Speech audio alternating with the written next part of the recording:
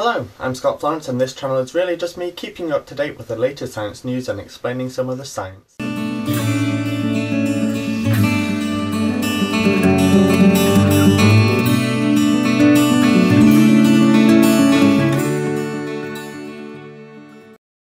Today, of course, I'm going to talk about the neutrinos that have exceeded the speed of light.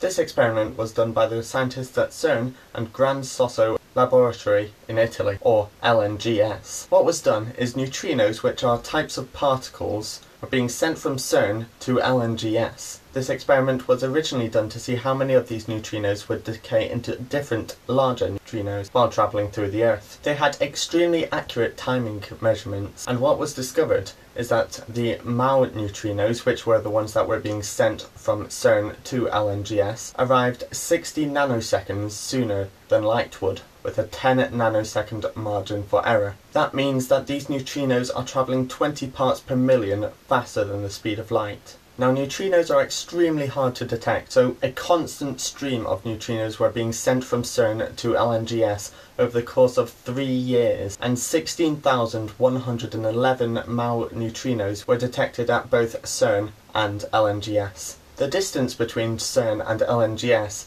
is 732 kilometers, and these neutrinos went straight through the Earth because neutrinos don't tend to interfere with any matter, which on the one hand means that much less building is required, but on the other hand it means it's much more difficult to detect them. This neutrino experiment was made by two supermodules. One of them is the instrumented target section, which weighs a total of about 625 tons, and the other one is the magnetic muon spectrometer. These muons are fired by accelerating protons to having about 400 giga-electron volts of energy by using the Cern superproton synchrotron. After these protons have been accelerated, they are then sent to the graphite neutrino production target using the kicker magnet. Here, the protons, which are composed of 2 up and 1 down quark, turn into mesons, which are composed of 1 quark and 1 antiquark. And these mesons are sent down a 1,000 meter vacuum tunnel and decay into neutrinos during that period.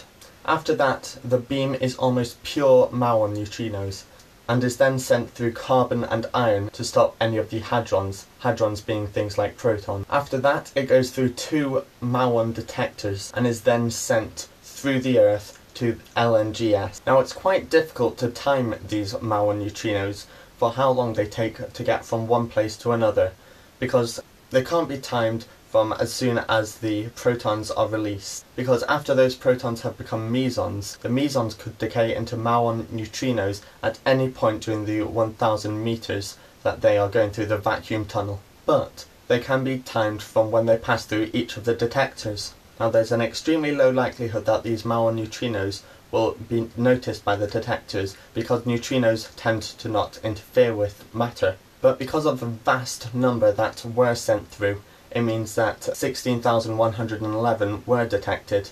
Each of these 16,111 muon neutrinos have unique waveforms, which are measured at each of the detectors. So despite the low likelihood of the muon neutrinos being picked up by the detectors, it means that they could be timed by observing how long it took to get from the detectors in Cern to the detectors in LNGS. This experiment finished several months ago, but has only recently been released to the public because the scientists at Cern spent months trying to make sure that they hadn't gone wrong anywhere. But as far as they can tell, these neutrinos have exceeded the speed of light. This goes against much we know about physics, because Albert Einstein's theories of relativity depend on the speed of light being a cosmic speed limit. Many people seem to be saying that this means that Albert Einstein is wrong.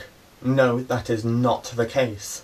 Saying that Albert Einstein is wrong because something has gone faster than the speed of light is like saying Newton was wrong because his equations are not true in every circumstance. Because of these neutrinos possibly exceeding the speed of light does not mean that you should disregard everything that Einstein has said, because his equations do still apply in most circumstances. If this is proved to be right, it's just rare circumstances like these that it's not true. But it does mean that physicists are going to require to find a new theory. Einstein's equations were proved right many times, such as particles that always decay at a constant rate, decaying slower when going around the Large Hadron Collider at significant fractions of the speed of light. Some people are saying, so what's the big deal about if something has gone faster than the speed of light? Well, the big deal is that much of what we know in physics is based on the speed of light being the cosmic speed limit, which means that nothing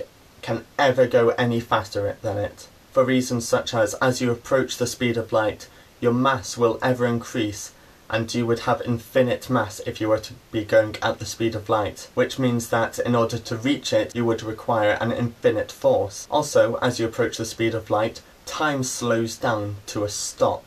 And if you go faster than the speed of light, then there are theories saying that you would be going backwards in time, and other such craziness. If it is true that these neutrinos really have gone faster than the speed of light, that opens up a range of possibilities, such as interstellar travel such as hyperspeed, time travel backwards in time as well as forwards. But at the moment, we just don't know. We need the next Einstein. That's all for today. I'm also going to add that a couple of days ago, the Kepler Space Telescope's data has been released to the public. The Kepler Space Telescope being the telescope that is looking for Earth-sized planets orbiting around stars in the habitable regions. Also, I'm going to leave links to stuff that I liked or found interesting in the description below. So I'll see you next week.